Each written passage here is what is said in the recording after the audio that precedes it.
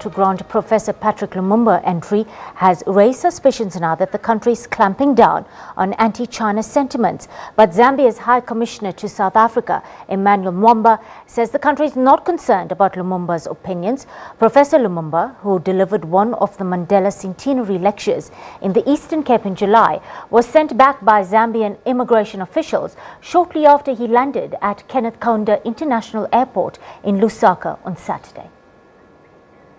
China has defined what she needs and what she wants, and she has identified that Africa has resources both in terms of mineral and other agricultural resources, and that Africa constitutes a big market. I can tell you that China is now exporting fish to Africa, exporting electronic material to Africa, exporting raw material, not raw material, but textile material to Africa. The question is, what is Africa exporting to China beyond primary products? And when China is handing down these many loans, including the promised $60 billion to African countries, what will she get in return? My view is we must begin to ask the foundational question: what are we doing to ensure that China does not run roughshod over African countries, and that there is indeed an engagement that is mutually beneficial?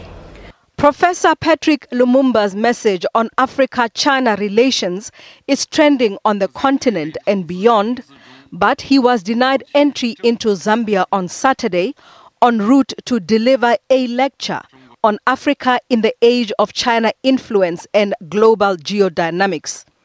Minister of Information Dora Silia tweeted that the refusal was due to security considerations, and many have reacted with concerns Zambia may be clamping down on anti-China sentiment. It's regrettable. Like I stated, we are yet to find out what the security concerns that the Immigration Department raised. You know, refusal of entry by the Immigration Department happens so regularly.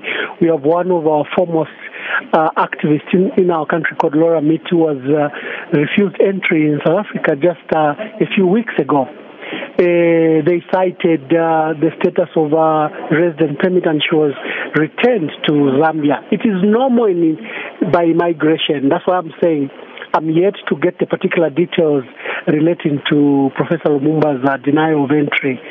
But that it can influence discussion in our country, or that we are afraid of his opinions, or that, no, that's not a matter that we get concerned about. That will encourage the organizers to, I think, approach government and ensure that Professor Lumumba comes and speaks to the forum that they had invited him for, as soon as we clear whatever is could have led to the denial of entry into our country. Recent media reports painted a Zambia under siege from China for defaulting on its loan payments, but the country has denied that it is failing to pay or that its assets, including its power utility, are being taken over by China. Ambassador Mwamba says the country will issue full details of its reasons on Monday. Ntakwana Ngatani, SABC News, Johannesburg.